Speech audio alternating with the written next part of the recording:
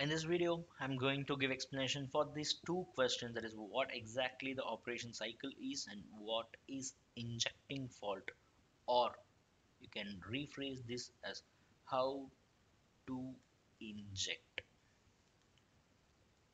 the fault. Alright, so let me start with what is operation cycle. It's very simple. Operation cycle, for example, um, you are turning on your ignition to on, you are driving vehicle to 60 km per hour, you are getting some fault. You fault occur. So now the fault occurred, right? So you can consider the fault is some 2A, 3C, 3C, and 4D. This is a DTC you got. So this DTC occurred in the current operation cycle. That is, after you turn on the ignition, this has been made. So this is called a current operation cycle. Operation cycle a state is a state where the proper ignition happens. That's all right. So this is what the operation cycle is. Coming to for injecting fault, or how to inject fault. See, this 2A, 3C, 4D is being occurred automatically. Say for example, it's a brake failure. So as soon the driver reaches to a 60 km per hour due to some hardware malfunction, the brake failure to A3C4D is being occurred. So now how the car will behave, or what is the backup plan for the software to handle the brake? Because if there's a brake failure, so what should be the next case? If it is the olden days cars, like it doesn't have more ECUs, if there's a brake failure, that's it, the human lives will be in danger.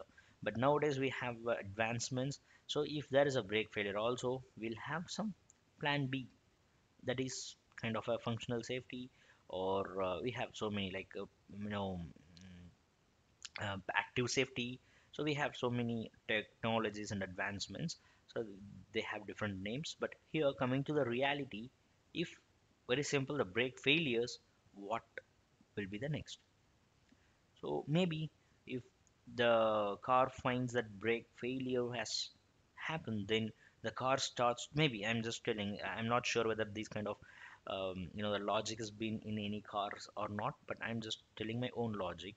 Like if the ECU found that the car has the brake failure, then the software will start to slow down the vehicle towards from 60 or 120, whatever it may be. It starts to gradually slow down, and it will end up with some 20 km per hour to be a constant, so that even though the brake failure, if the driver is driving in a 20 km per hour, so that he can go deep left or deep right, depends on the region where he drives. So at the end, he's at least safer than going on a high speed with a brake failure. All right. So this is a logic I spoke, or I addressed the logic. So now how you will test this in the testing environment? It's a question. So how can you test? Definitely you can't create a you know break failure on a hardware level. As you are in a testing environment, you will have a limited access to the hardware. So now you have to inject this DTC. Inject this DTC means you are giving this, even though the brake is fine, but you are injecting, you are telling, you are fetching the ECU that this DTC has to trigger. So once this DTC triggered, even though the brake is working fine, once this comes, then this will bypass this and all. The ECU will only consider the DTC. If the DTC comes, then the next is it will go to the 20 km per hour.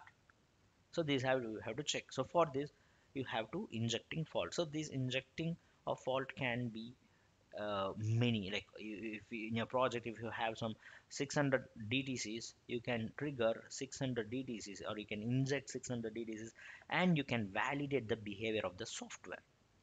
All right. So that's all about this video, and we'll get back to you in the next video.